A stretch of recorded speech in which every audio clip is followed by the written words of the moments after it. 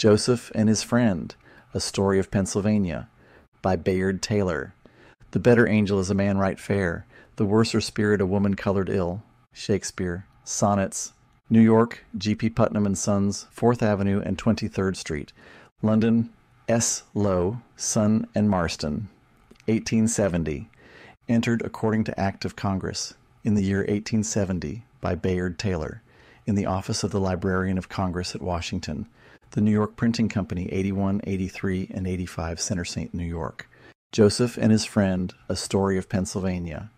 To those who prefer quiet pictures of life to startling incidents, the attempt to illustrate the development of character to the mysteries of an elaborate plot, and the presentation of men and women in their mixed strength and weakness to the painting of wholly virtuous ideals and wholly evil examples, who are as interested in seeing moral and intellectual forces at work in a simple country community as on a more conspicuous plane of human action, who believe in the truth and tenderness of man's love for man as of man's love for woman, who recognize the trouble which confused ideas of life and the lack of high and intelligent culture bring upon a great portion of our country population. To all such, no explanation of this volume is necessary. Others will not read it. Chapter 1. Joseph. Rachel Miller was not a little surprised when her nephew Joseph came to the supper table, not from the direction of the barn and through the kitchen, as usual, but from the back room upstairs where he slept. His workday dress had disappeared. He wore his best Sunday suit, put on with unusual care, and there were faint pomatum odors in the air when he sat down to the table. Her face said, and she knew it, as plain as any words, "What in the world does this mean?" Joseph, she saw, endeavored to look as though coming down to supper in that costume were his usual habit, so she poured out the tea in silence. Her silence, however, was eloquent. 100 interrogation marks would not have expressed its import, and Dennis, the hired man, who sat on the other side of the table, experienced very much the same apprehension of something forthcoming as when he had killed her favorite speckled hen by mistake. Before the meal was over, the tension between Joseph and his aunt had so increased by reason of their mutual silence that it was very awkward and oppressive to both, yet neither knew how to break it easily. There is always a great deal of unnecessary reticence in the intercourse of country people, and in the case of these two it had been specially strengthened by the want of every relationship except that of blood. They were quite ignorant of the fence, the easy thrust and parry of society, where talk becomes an art. Silence or the bluntest utterance were their alternatives, and now the one had neutralized the other. Both felt this, and Dennis, in his dull way, felt it too. Although not a party concerned, he was uncomfortable, yet also internally conscious of a desire to laugh. The resolution of the crisis, however, came by his aid. When the meal was finished, and Joseph betook himself to the window, awkwardly drumming upon the pane, while his aunt gathered the plates and cups together, delaying to remove them, as was her wont, Dennis said, with his hand on the doorknob, "Shall I saddle the horse right off?" "I guess so," Joseph answered after a moment's hesitation. Rachel paused with the 2 silver spoons in her hand. Joseph was still drumming upon the window, but with very irregular taps. The door closed upon Dennis. "Well," said she, with singular calmness, "a body is not bound to dress particularly fine for watching, though I would as soon show him that much respect, if need be, as anybody else. Don't forget to ask Maria if there's anything I can do for her." Joseph turned around with a start, a most innocent surprise on his face. "Why, Aunt, what are you talking about? You are not going to Warren's to watch? They have nearer neighbors, to be sure, but when a man dies, everybody is free to offer their services. He was always strong in the faith." Joseph knew that he was caught, without suspecting her maneuver. A brighter color ran over his face, up to the roots of his hair. "Why, no," he exclaimed. "I am going to Warrener's to spend the evening."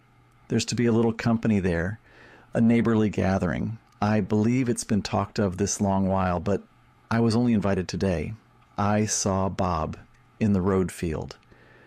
Rachel endeavored to conceal from her nephew's eye the immediate impression of his words. A constrained smile passed over her face and was instantly followed by a cheerful relief in his. "Isn't it rather a strange time of year for evening parties?" she then asked with a touch of severity in her voice. "They meant to have it in cherry time," Bob said, when Anna's visitor had come from town. "That indeed I see," Rachel exclaimed. "It's to be a sort of celebration for, what's her name? Blessing, I know, but the other? Anna Warriner was there last Christmas, and I don't suppose the high notions are out of her head yet. Well, I hope it'll be some time before they take root here. Peace and quiet, that's been the token of the neighborhood, but town ways are the reverse." "All the young people are going," Joseph mildly suggested, "and so—" "Oh, I don't say you shouldn't go this time," Rachel interrupted him, "for you ought to be able to judge for yourself what's fit and proper and what is not. I should be sorry to be sure to see you doing anything and going anywhere that would make your mother uneasy if she were living now. It's so hard to be conscientious and to mind a body's bounden duty without seeming to interfere." She heaved a deep sigh and just touched the corner of her apron to her eyes. The mention of his mother always softened Joseph, and in his earnest desire to live so that his life might be such as to give her joy if she could share it, a film of doubt spread itself over the smooth, pure surface of his mind. A vague consciousness of his inability to express himself clearly upon the question without seeming to slight her memory affected his thoughts. "But remember, Aunt Rachel," he said at last, "I was not old enough then to go into society. She surely meant that I should have some independence when the time came. I am doing no more than all the young men of the neighborhood." "Ah, yes, I know," she replied in a melancholy tone. "But they've got used to it by degrees, and mostly in their own homes, and with sisters to caution them, whereas you're younger, according to your years, and innocent of the ways and wiles of men and girls." Joseph painfully felt that this last assertion was true, suppressing the impulse to exclaim, "Why am I younger according to my years? Why am I so much more innocent, which is ignorant, than others?" He blundered out with a little display of temper. "Well, how am I ever to learn?" "By patience and taking care of yourself. There's always safety in waiting. I don't mean you shouldn't go this evening since you've promised it and made yourself smart, but mark my words, this is only the beginning. The season makes no difference. Townspeople never seem to know that there are such things as hay harvest and corn to be worked. They come out for merrymakings in the busy time and want us country folks to give up everything for their pleasure. The tired plow horses must be geared up for 'em, and the cows wait an hour or two longer to be milked while they're driving around, and the chickens killed half-grown, and the washing and baking put off when it comes in their way. They're mighty nice and friendly while it lasts, but go back to 'em in town 6 months afterwards and see whether they'll so much as ask you to take a meal's victuals." Joseph began to laugh. "It is not likely," he said, "that I shall ever go to the Blessings for a meal, or that this Miss Julia, as they call her, will ever interfere with our harvesting or milking. The airs they put on," Rachel continued, "she'll very likely think that she's doing you a favor by so much as speaking to you. When the bishops had boarders 2 years ago, one of 'em said, Maria told me with her own mouth, 'Why don't all the farmers follow your example? It would be so refining for them.' They may be very well in their place, but for my part, I should like them to stay there." "There comes the horse," said Joseph. "I must be on the way. I expect to meet Elwood Withers at the lane end, but about waiting at, you hardly need—" "Oh, yes, I'll wait for you, of course. 10 o'clock is not so very late for me." "It might be a little after," he suggested. "Not much, I hope, but if it should be daybreak, wait, I will. Your mother couldn't expect less of me." When Joseph whirled into the saddle, the thought of his aunt, grimly waiting for his return, was already perched like an imp on the crupper and clung to his sides with claws of steel. She, looking through the window, also felt that it was so, and much relieved went back to her household duties. He rode very slowly down the lane, with his eyes fixed on the ground. There was a rich orange flush of sunset on the hills across the valley. Masses of burning cumuli hung self-suspended above the farthest woods, and such depths of purple gray opened beyond them as are wont to rouse the slumbering fancies and hopes of a young man's heart. But the beauty and fascination and suggestiveness of the hour could not lift his downcast, absorbed glance. At last his horse, stopping suddenly at the gate, gave a whinny of recognition, which was answered. Elwood Withers laughed. "Can you tell me where Joseph Asten lives?" he cried. An old man, very much bowed and bent. Joseph also laughed with a blush, as he met the other's strong, friendly face. "There is plenty of time," he said, leaning over his horse's neck and lifting the latch of the gate. "All right, but you must now wake up. You're spruce enough to make a figure tonight." "Oh, no doubt," Joseph gravely answered. "But what kind of a figure?" "Some people, I've heard say," said Elwood, "may look into their looking-glass every day, and never know how they look. If you appeared to yourself as you appear to me, you wouldn't ask such a question as that. If I could only not think of myself at all, Elwood. If I could be as unconcerned as you are." "But I'm not, Joseph, my boy," Elwood interrupted, riding nearer and laying a hand on his friend's shoulder. "I tell you it weakens my very marrow to walk into a room full of girls, even though I know every one of them. They know it too, and shy and quiet as they seem, they're unmerciful. There they sit, all looking so different, somehow, even a fellow's own sisters and cousins, filling up all sides of the room, rustling a little and whispering a little. But you feel that every one of them has her eyes on you, and would be so glad to see you flustered. There's no help for it, though. We've got to grow case-hardened to that much, or how ever could a man get married?" "Elwood," Joseph asked after a moment's silence, "were you ever in love?" "Well," and Elwood pulled up his horse in surprise, "well, you do come out plump. You take the breath out of my body. Have I been in love? Have I committed murder? One's about as deadly a secret as the other." The two looked each other in the face. Elwood's eyes answered the question, but Joseph's, large, shy, and utterly innocent, could not read the answer. "It's easy to see you've never been," said the former, dropping his voice to a grave gentleness. "If I should say, yes, what then?" "Then how do you know it? I mean, how did you first begin to find it out? What is the difference between that and the feeling you have towards any pleasant girl whom you like to be with?" "All the difference in the world," Elwood exclaimed with energy, then paused, and knitted his brows with a perplexed air. "But I'll be shot if I know exactly what else to say. I never thought of it before. How do I know that I am Elwood Withers? It seems just as plain as that.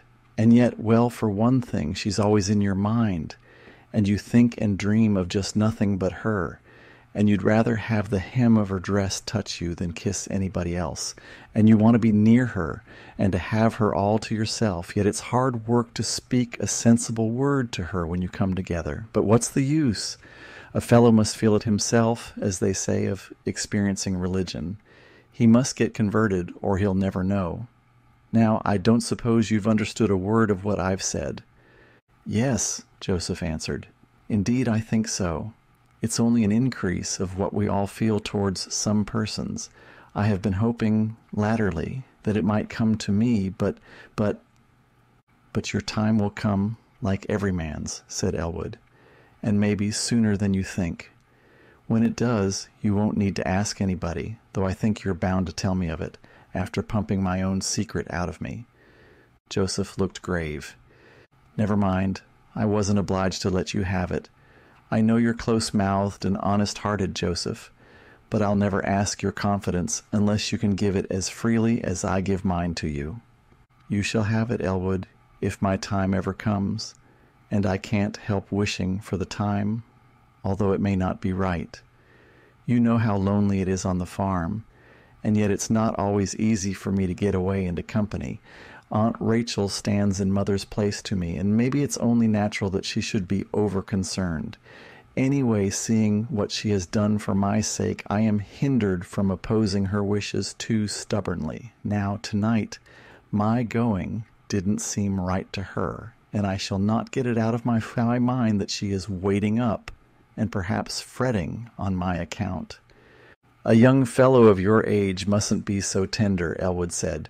If you had your own father and mother, they'd allow you more of a range. Look at me with mine. Why, I never as much as say, by your leave. Quite the contrary. So long as the work isn't slighted, they're rather glad than not to have me go out, and the house is twice as lively since I bring so much fresh gossip into it. But then I've had a rougher bringing up. I wish I had, cried Joseph. Yet no, when I think of Mother, it is wrong to say just that. What I mean is, I wish I could take things as easily as you, make my way boldly in the world without being held back by trifles or getting so confused with all sorts of doubts.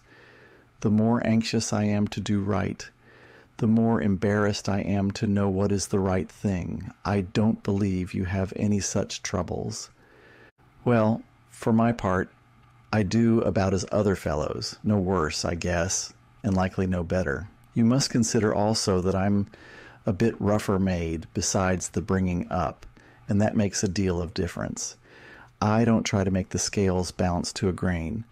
If there's a handful under or over, I think it's near enough. However, you'll be all right in a while. When you find the right girl and marry her, it'll put a new face onto you. There's nothing like a sharp, wide-awake wife, so they say, to set a man straight. Don't make a mountain of anxiety out of a little molehill of inexperience. I'd take all your doubts, and more, I'm sure, if I could get such a 200-acre farm with them. Do you know, cried Joseph eagerly, his blue eyes flashing through the gathering dusk, I have often thought very nearly the same thing. If I were to love, if I were to marry— Hush, interrupted Elwood. I know you don't mean others to hear you. Here come two down the branch road. The horsemen, neighboring farmers' sons, joined them. They rode together up the knoll towards the Warrener mansion, the lights of which glimmered at intervals through the trees. The gate was open, and a dozen vehicles could be seen in the enclosure between the house and barn. Bright, gliding forms were visible on the portico. Just see, whispered Elwood to Joseph. What a lot of posy colors. You may be sure they're everyone watching us. No flinching, mind, straight to the charge. We'll walk up together, and it won't be half as hard for you.